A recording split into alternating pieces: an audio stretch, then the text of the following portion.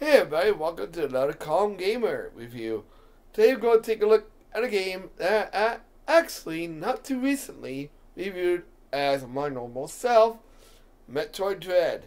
This is the final game in the series, unless they want to, basically the final part of the story in the actual Metroid series. So, Samus has been told by her computer that a planet is being affected by the same, but is being attacked, and she goes out to find what's going on. And in this game, you have what are called enemies, and these things will track you. I mean, literally track you.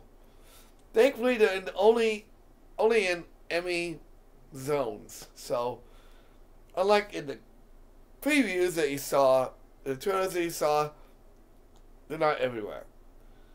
So the game has some merits to it. It introduces us to a new villain, Ravenbeak. It kind of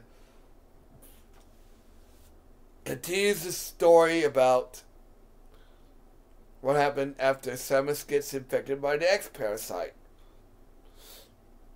This, by the way, has not been taken out of her or been affected by anything else.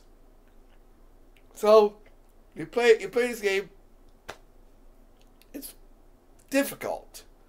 Some of the enemies, actually all the enemies, will kill you in one hit if they get a hold of you, and you don't do a timed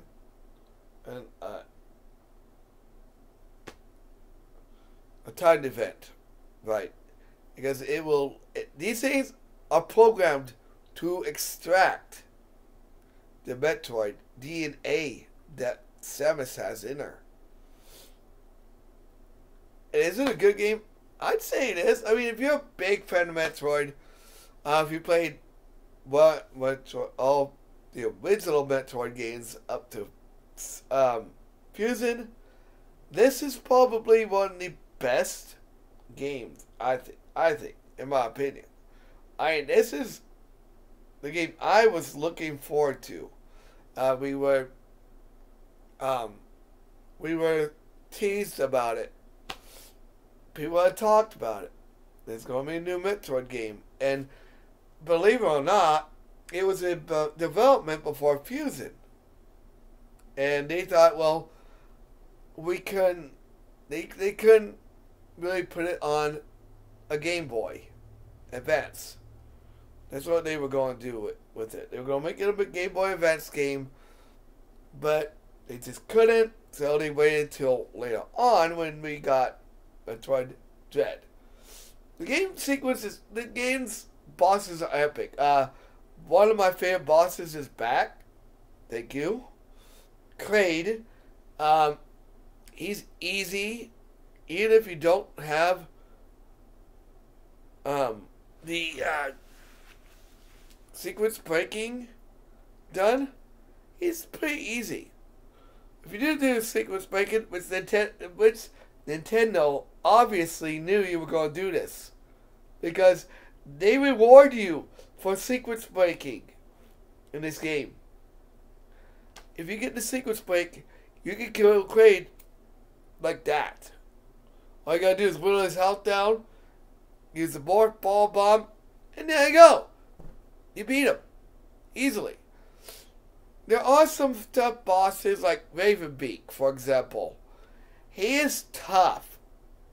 It took me 4 or 5 tries to beat that guy.